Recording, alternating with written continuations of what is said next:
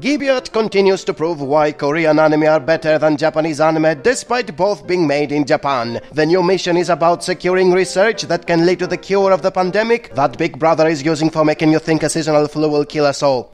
Sorry, I meant a disease that turns people to monsters. So the retrieval mission includes a man who is a scientist and is therefore useful, 4 men with weapons who can defeat the monsters and are therefore useful, and 2 airhead bimbos who don't know shit about the cure, can't fight, and should have stayed in the kitchen making sandwiches for the men. I mean, seriously, why are they there? They offer nothing besides more instances of bad writing. The teenage airhead is doing nothing but filming herself and the men, saying a whole bunch of nothing that are supposed to be fleshing them out as characters, when in reality it's worthless information that offers nothing to the plot and that should have been shown in the plot instead of being forcefully info-dumped like that. Therefore, she is completely worthless to the plot, and the more she talks, the more she makes you think she's the protagonist of a date sim for girls. Just there, ogling the men who are doing all the work instead of doing something useful herself. This part of the, whatever you can call plot, is completely detached from whatever else is going on. It's like it exists in a different dimension. And so are the flashbacks to feudal Japan, where the time-traveling dudes came from. I get that they exist for fleshing them out, but again, they have no connection with what is going on now. It's like you are watching a period drama when the series is supposed to be a zombie apocalypse thriller. And then there's her mother, who exists solely for info-dumping random bits of information when someone asks something. She's a walking Wikipedia that blabbers lore and geography that, again, have no effect on the plot. And it's even more ridiculous when she's used for Captain Obvious moments, such as, hey, look at that building in front of us that for some reason only I can see, and you can only notice if I point my finger at it. Said building is a museum that happens to have legendary weapons for the time-traveling warriors to use. They just happen to be there all at once, and they conveniently gave them all a power-up. Because training is overrated, and so are machine guns, which for some reason are not as effective as clubs and swords. Also, that means the sacrifice of that old man from before was pointless, because he was abandoned to go fetch a common sword that led to his death and which instantly became worthless the moment they found the museum. And I need to mention the cliffhangers, where they stop the episode every time a monster is about to kill someone. What's the point of doing that when it's not going to happen? It's fake tension and only makes the series even worse than it is already. Man, screw this show and go back to watching God of High School, a high-quality series because it's from Korea.